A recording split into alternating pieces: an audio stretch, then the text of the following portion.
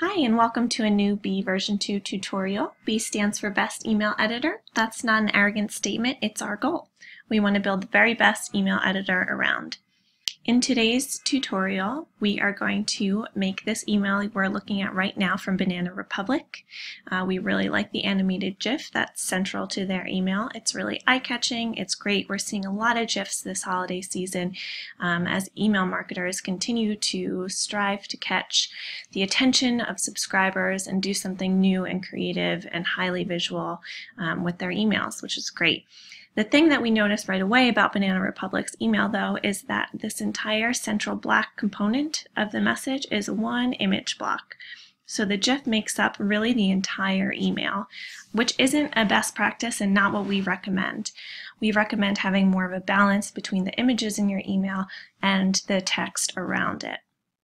Why? Because your subscribers may have image viewing turned off, so they aren't seeing images, including GIFs, at all in their emails.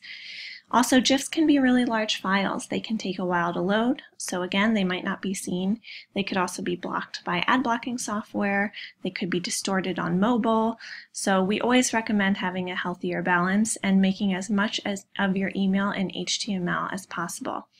In the B editor, I've recreated much of the Banana Republic email, but not as an image. So as you can tell, this is just a content block here where I've typed in Sweet Treat. This is an email safe font. This will always show up no matter what. It doesn't have to be in an image or not. And it looks pretty close to the Banana Republic email. What we've done from there is actually cropped the Banana Republic GIF so that it's smaller. I just used easygif.com to crop out this area in the middle that has motion. And that's the part that we're going to use as an image in B. The great thing about GIFs is they can be uploaded just like any other images. So here we have a content block that's a placeholder for an image, and all I need to do is drag in my file.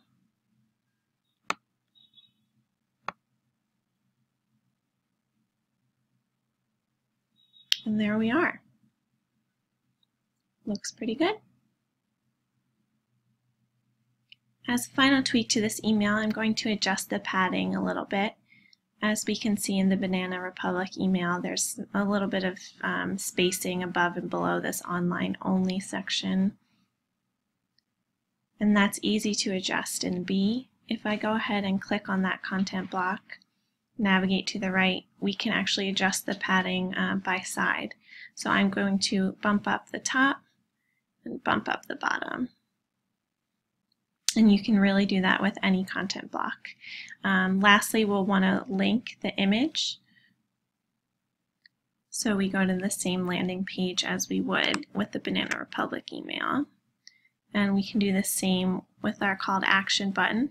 This is a bulletproof button, which means it's not an image, and it will always appear across mobile devices, across email clients. Awesome. So we're all set. We can also preview our email to see how it will look. Here it is on desktop and mobile.